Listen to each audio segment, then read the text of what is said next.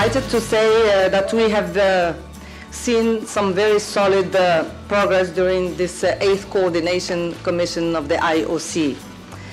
As you know, we also had the President, Dr. Thomas Bach of the IOC, with us this week, and he was also pleased with the advancements that have been made during his visit here in Rio.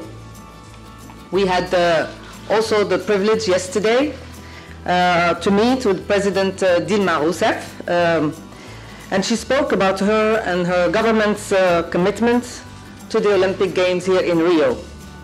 Her support and the strong support shown by Governor Pizarro and the Mayor Pais and Minister of Sports Hilton show us that these games are supported by the entire Brazil.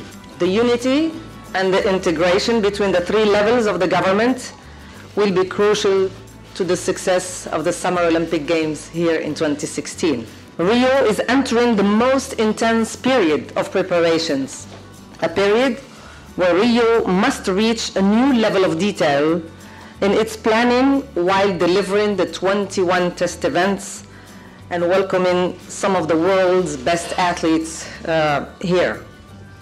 An example of where this intensity will be fully visible is with the venues where sites like the golf course, sites like velodrome, and equestrian cross-country have very aggressive timelines in order to be ready for the test events.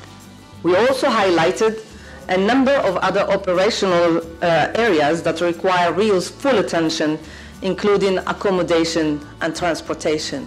Finally, it was reassuring to hear from Rio 2016 team that support for the Games remains strong across all Brazil.